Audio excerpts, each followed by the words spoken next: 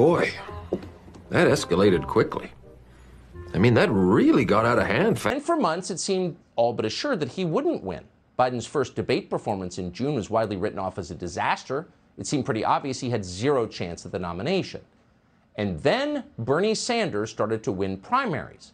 For the second presidential cycle in a row, Sanders proved to be the only Democrat in the field with legitimate grassroots support. Donors saw this and they panicked. What is that supposed to mean? The guy who hates billionaires? What's he going to do to Wall Street?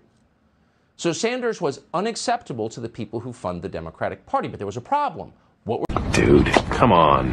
Were the options? Pete Buttigieg and Beto O'Rourke? No. Both had turned out to be lighter than air. Elizabeth Warren? Double no.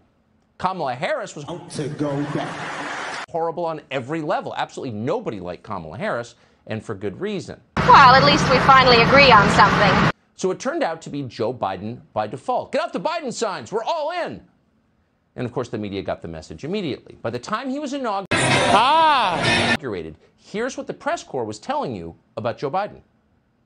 Anybody who has any connection to reality about what is going on around them should have watched that and said, the adults are back in the room. It seems as though we have a